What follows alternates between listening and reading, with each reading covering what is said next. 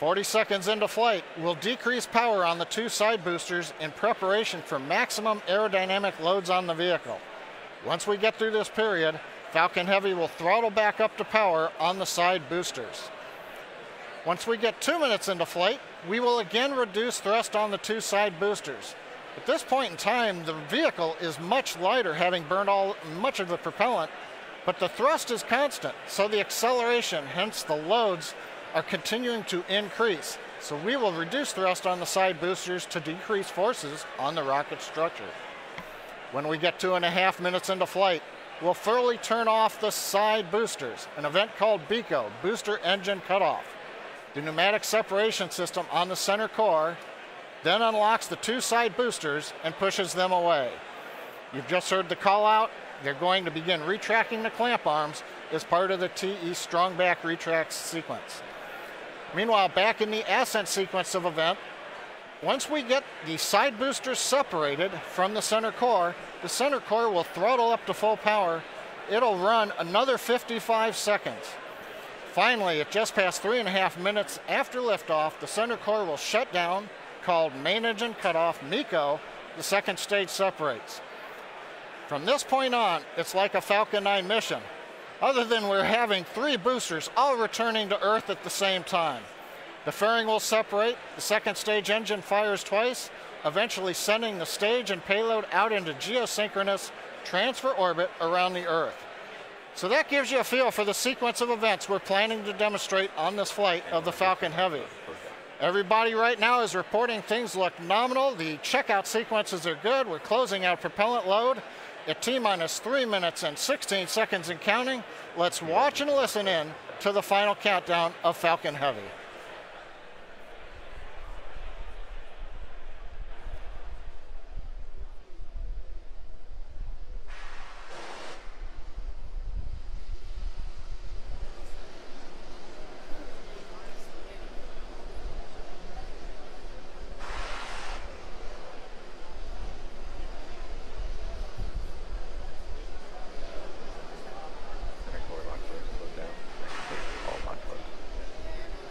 Strongback side retract angle of 88.3 degrees.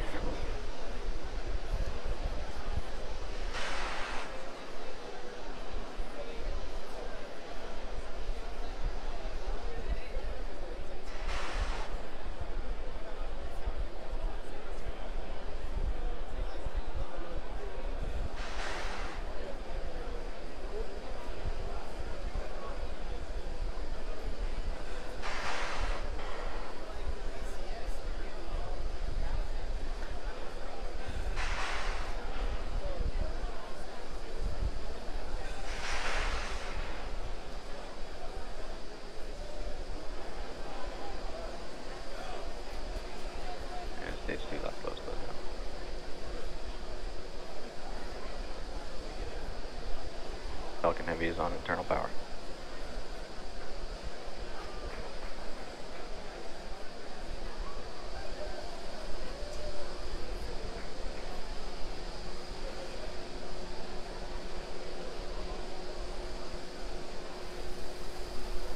Ground gas closeouts is starting.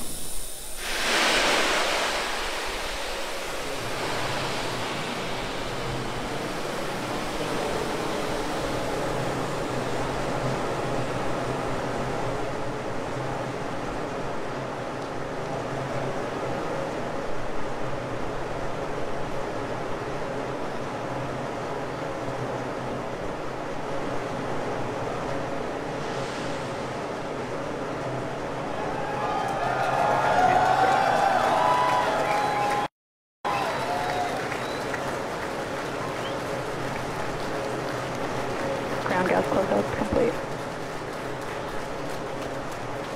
Go for launch.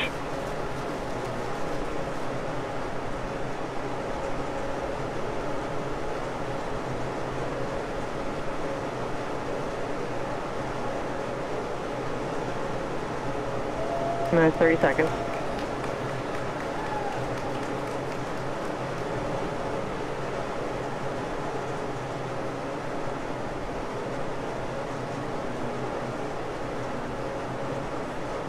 Minutes 15 seconds. Vehicle's flight pressures. 10, 9, 8, 7, 6, 5, 4, 3, 2, 1, 0. Ignition, liftoff.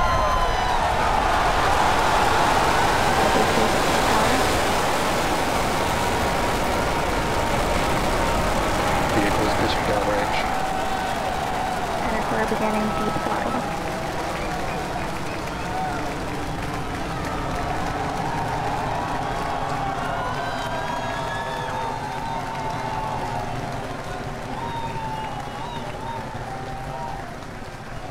Center core at deep throttle.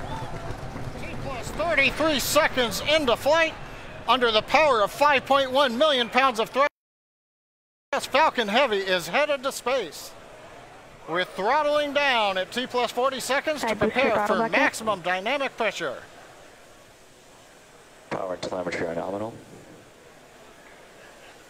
We're hearing reports. Power and telemetry are nominal. Vehicle is supersonic. You may have heard the call out on Net 1. Vehicle is supersonic. Side boosters are throttling back up on power as we're through the period of maximum dynamic pressure.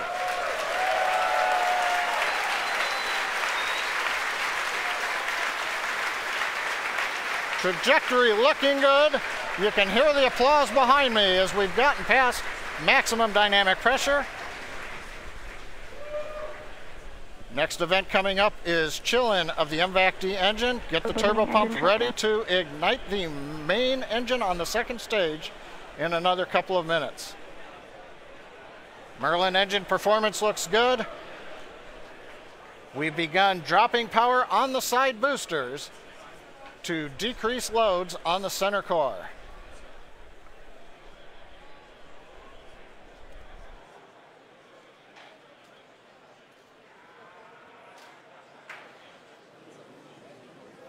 Second load limiting shutdown. Continuing to decrease loads to minimize acceleration on the Falcon Heavy structure. Coming up on booster engine cutoff, called BECO, and separation of the two side boosters. MVAC engine chill.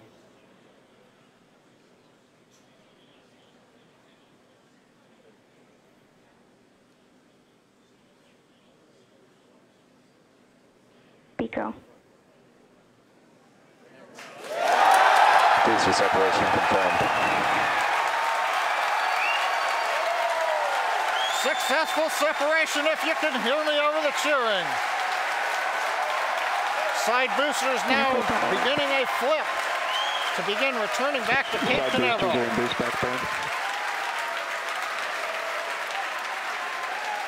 Side boosters have begun the boost back burn. The center core has throttled back up to power.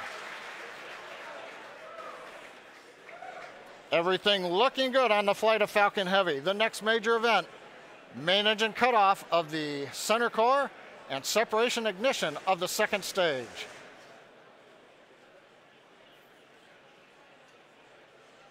Bottom middle view shows the view looking up into the nozzle of the second stage engine. MECO. Main engine cutoff, center core shut down. Separation confirmed.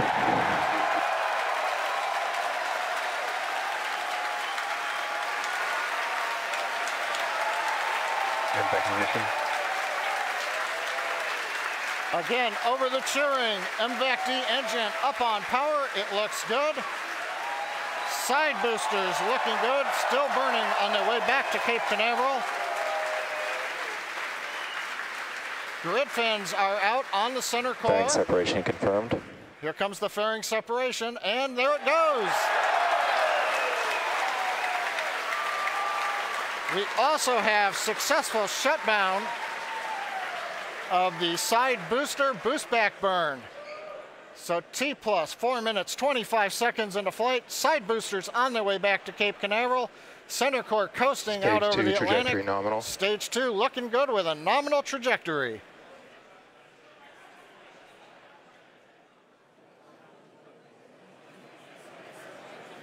And as you guys have noticed, the grid fins have deployed on the side boosters as well as the center core. Those work to help guide the boosters back to a nice targeted soft landing. Let's see those heading home right now. As a reminder, today we'll be attempting to recover all 3 of the first stage cores, and all 3 boosters are currently on their way heading home. In just a few minutes, the side boosters will execute an entry burn, followed by a landing burn, and the center core will do much the same a few minutes later. Both burns are meant to slow the stage's speed down rapidly before landing. At the time of separation, the side boosters were traveling slow enough to turn around and make their way back to land at our side-by-side landing pads. The center core, on the other hand, is going too fast to efficiently return to the Cape, so we're using our autonomous drone ship, Of Course I Still Love You. If we have a successful landing today, the side boosters will be reflown on our next Falcon Heavy mission, STP-2. Now, coming up at about T plus 6 minutes will be the side boosters re-entry burn. Acquisition of signal Bermuda.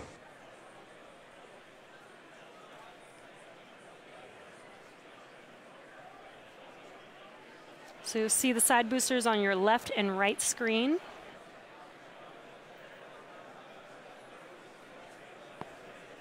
Side booster entry burn has started. And there's the re-entry burn beginning.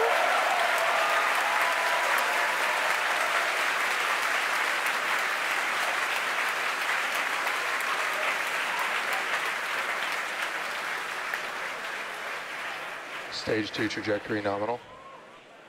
And the re-entry burn is complete for the side boosters. Now, coming up in about 30 seconds, the center core, which you see on your center screen, will begin its re-entry burn.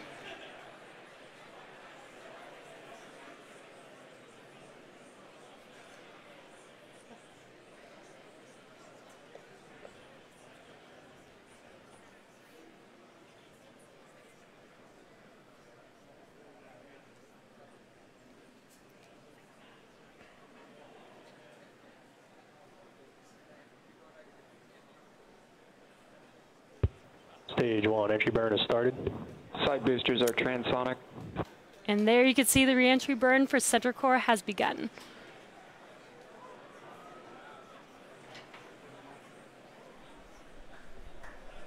Coming up in about 5 seconds here, the side boosters landing burn will begin as well. Side booster landing burn has started.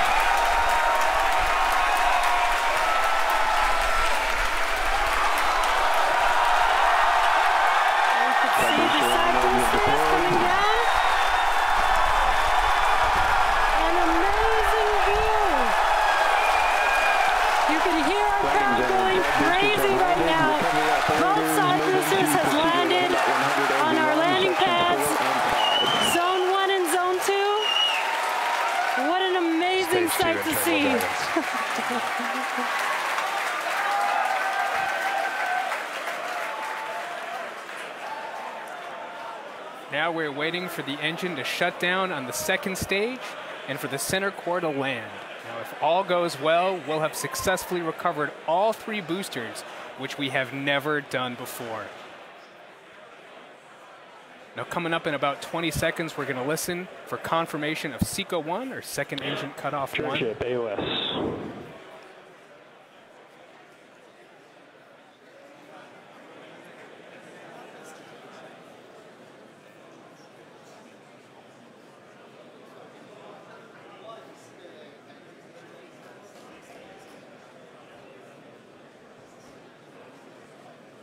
Back shutdown. And we have confirmation. Center core now we're is just waiting to hear good orbit. Nominal orbit insertion. And we have that confirmed. Good orbit. Now, coming up here in about 15 seconds will be the center core landing burn beginning. So again, as we mentioned earlier, this is going to be a challenging landing. Stage 1 landing and we are starting. landing on our drone ship, Of Course I Still Love You. And center core landing legs are deployed.